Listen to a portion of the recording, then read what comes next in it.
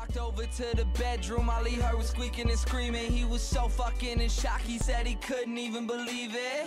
He didn't even walk in, just went home, grabbed a fifth of gin. Called me crying, said he was frightened and he wanted the pain to end. I told him chill out, I'll be there soon. But by the time that I got there, people were in the streets, there were some ambulances and cops there.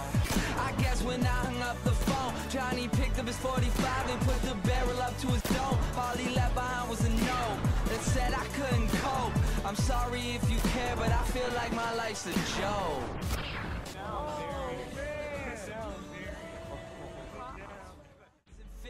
That she never be accepted by her peers, so she started smoking those cigarettes, she started popping those pills. She even cut her wrist sometimes, she loved the way it feels. Started wearing long sleeves to cover the scars. She even got grounded for stealing her mother's car. So she snuck out and got blacked out.